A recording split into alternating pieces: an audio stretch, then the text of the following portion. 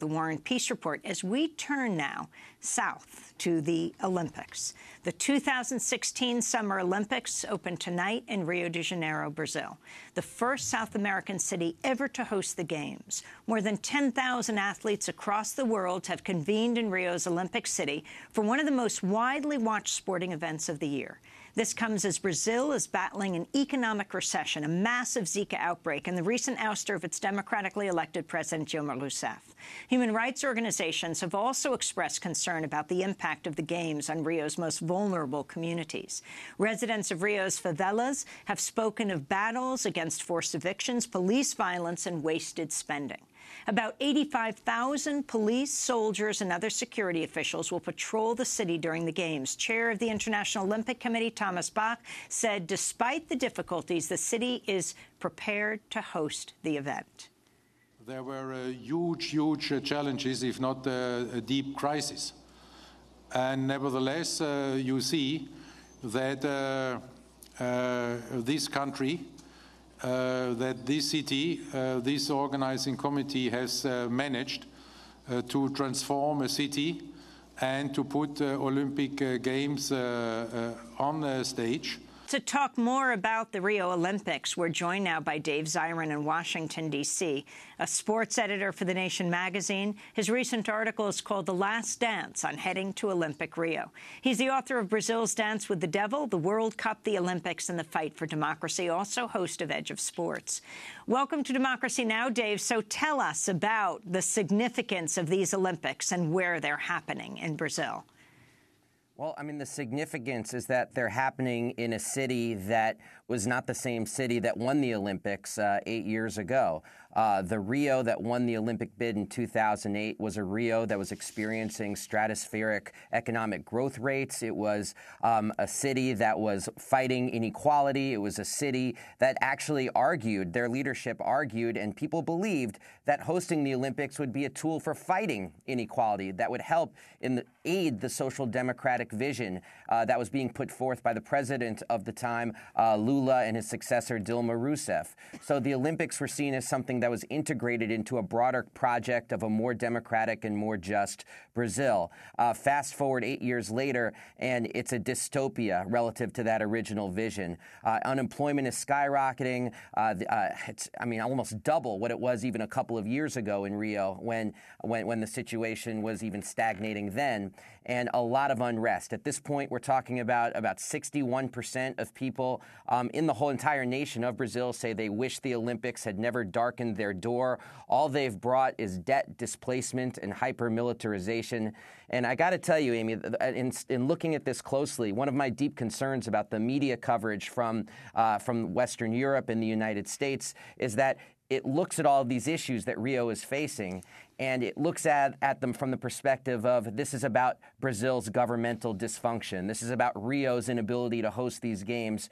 And what they don't look at is that what we're seeing is a feature of what happens when the Olympics come to town. Because you know this, Amy, because I've been coming on your show to talk about the Olympics since, I think, Beijing in 2008.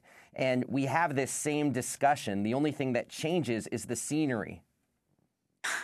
Well, talk about the police. Yes. Amnesty International says police killings are up over 103% in the last year. In 2015, 1 in every 5 homicides in Rio was killing by police.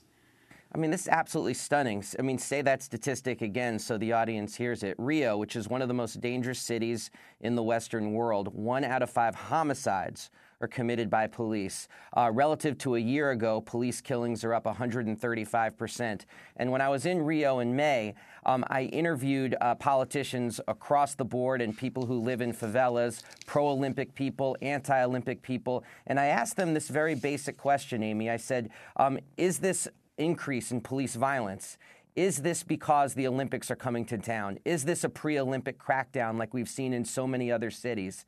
And interestingly, there was broad-based agreement across the board that this actually was not because of the Olympics, that all of these recent killings has much more to do with the economic crisis, which has meant the starving of a community policing program that had actually helped decrease violence in the favelas.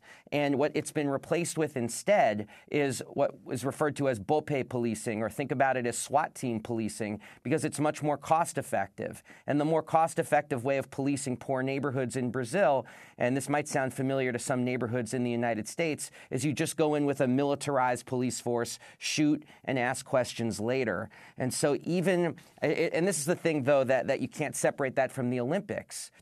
Because whether we're talking about shoddy policing that's done on the cheap with a high body count, whether you're talking about the 30% cuts that have taken place in health in the state of Rio while they're trying to control the Zika outbreak, or whether you're talking about cuts in education that are so extreme you've had hundreds of high schools occupied by students and teachers, all of these crises are taking place side by side with a $12 to $20 billion Olympic project that's just swallowing money.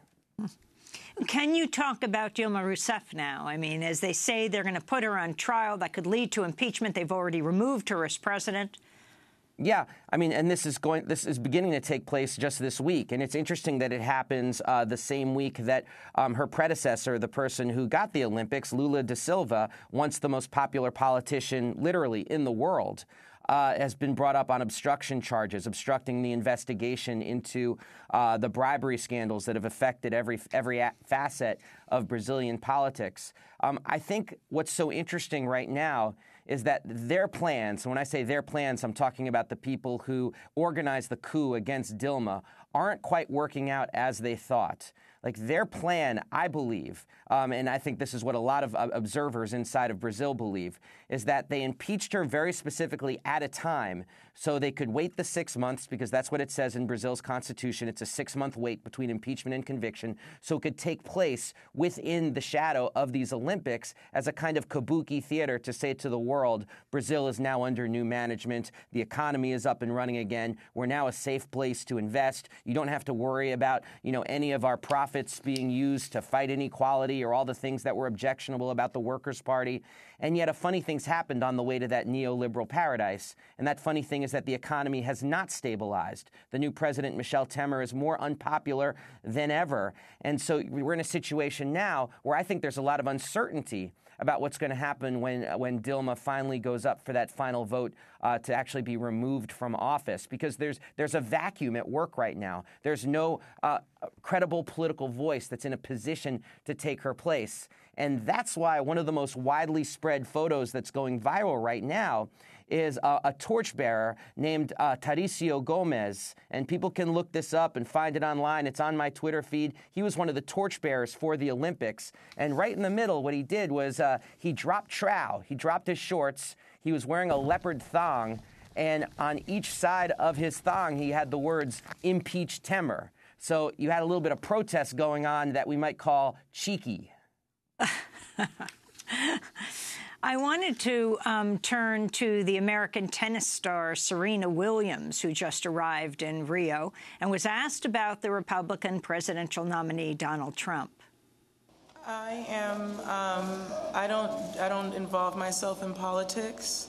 I think it's really important for me to really pass the message of love and unity across all nations. Doesn't matter what race. Obviously, with me being African American, I'm very sensitive over a lot of things. But I think it's important that, we should pass the message of love as opposed to hate. Dave Zirin, talk about the significance of Serena Williams speaking out. I mean, I think for her to say, I don't talk about politics, but I believe in love over hate, I mean, that just says something about these elections, that to say I'm for love over hate is actually a political message. Like what in previous election cycles might sound like a Hallmark card, tragically is in 2016 a cry of resistance. because Donald Trump actually does represent that kind of organized hate. And Serena Williams also, she makes that statement with a kind of, with a background, if you will, with a legacy that she's built over the last couple of years of being someone who has strongly spoken out against the extrajudicial killings of young black men and women, and someone who has linked her career to raising funds for the Equal Justice Initiative, which is a tremendous organization that does work in terms of fighting the new Jim Crow and mass incarceration. So everything that Serena Williams says, I think, is just fraught with meaning. And it really, seriously, it doesn't take an advanced American studies degree from a university to read between the lines in terms of what she's saying there. But if people want more explicit political talk at these Olympics, please keep a close eye at Ibtihaj Muhammad. She is a U.S. fencer, and she is the first U.S. athlete to ever compete wearing a hijab. And she has already been explicit in her condemnation of Donald Trump, and so proud of the fact that she is a Muslim representing the United States.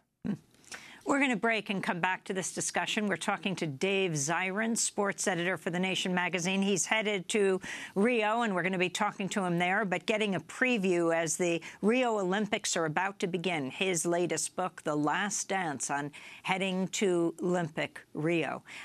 His latest piece, his book, Brazil's Dance with the Devil, the World Cup, the Olympics, and the Fight for Democracy. Stay with us.